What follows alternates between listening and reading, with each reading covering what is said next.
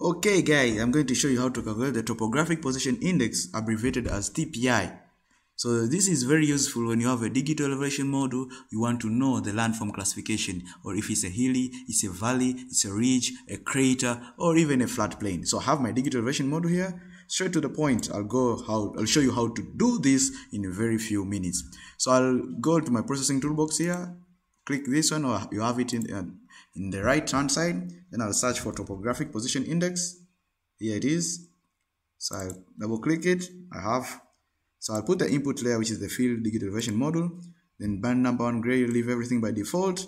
Then hit the run button. So let us wait for it while our QGIS is calculating the Topographic Position Index. As I said earlier, Topographic Position Index is useful when you want to know the landform classification, if it's a hilly, if it's a ridge, if it's a flat plain, or even a crater. Using Topographic Position Index gives you all those landform classification. So let us wait for it. Yes, bingo. It is calculating. Let us give it some time. Okay, there we go. Yes, bingo, close. So this is it. It looks grayish, it doesn't give a very good meaning. Actually, on my left hand side, you have 36.5. That means this is the highest, this is the lowest. Let us give it a better visual here by clicking on properties. Try to change impression. So I'll just go to CW color. I'll choose this, then I invent the color ramp, and I press OK. There you are. So you can see, so all these, you see, the ones in blue are the ones, for instance, here on my key here on the left, these are the valley areas and these are the highest areas. So you can have such a look like this. So if you want to know this, you also have to activate your contours, and I made a video already on how to generate contours using DM, but you can always go to Raster, extraction, contour. I'll drop a link on how this is done, but I have it already, so I'll try to turn it on so that we can have a look on our contours on top of the DM.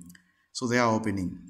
Okay, now you can zoom here, you see, zoom here and compare our Topographic Position Index. You see, this is reddish, it's 1860 meter, and here it is 1770 meter. So as for the nature of the landform, that means there's some like a slope here going down. So you can always have a look like this, and using contours gives you like that feeling on how the landform is changing.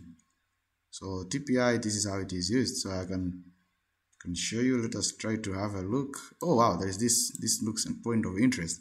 So you see, this looks like a hollow area. So you can always have a look. Oh, what's this? You see here, 855. So you can look at the contours. They start from 960, 945 to 885, and this is almost like grayish here in the middle. See, it's like a hollow. You can always do the quality checks by just putting a Google hybrid here and just drag it down here at the bottom. Yeah, let us wait for it. We need internet connection, so it has to have a, what's this actually?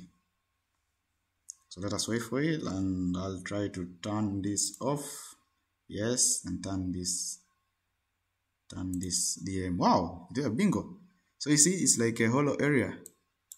Wow, and good thing this is, oh wow, in Ngaruka. So this is a crater.